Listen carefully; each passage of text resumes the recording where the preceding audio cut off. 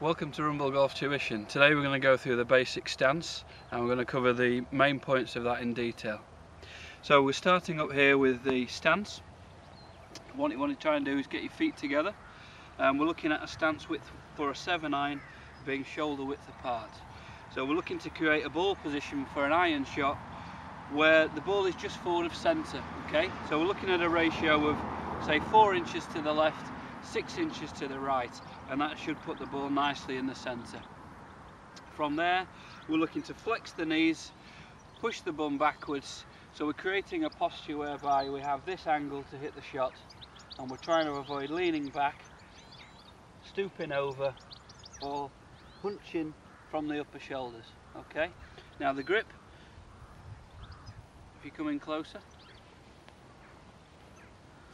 the grip is the most important thing you'll do in the stance. This controls what direction the ball travels in. Okay, then as good as the swing is, if the grip isn't right, then you'll get curvature on the ball.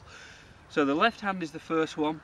That should be placed on the grip exactly the same as your left arm hangs by your side. That is the natural rotation in your arm. So you must focus on getting the same position as when your arms are hanging down by your trouser pockets. We take the grip in the finger ends and we close the thumb onto the top. We should clearly see between 2 and 3 knuckles as we look down, and the grip is actually in the fingers as opposed to across the palm. And this is needed to give you the correct leverage and the correct wrist rotation during the shot. Now we place the right hand beneath the left in a manner like that. So we're going on to the thumb down the top, and for ladies, juniors, we look at the baseball grip, so there's just a connection between the two outer fingers. We can then go for gents, the overlapping grip, and for people with big hands or people on a really sturdy jointed grip, then we have the interlocking. Okay, so that looks like that as we put it back down. Thumbs on the top is the basic description I would use.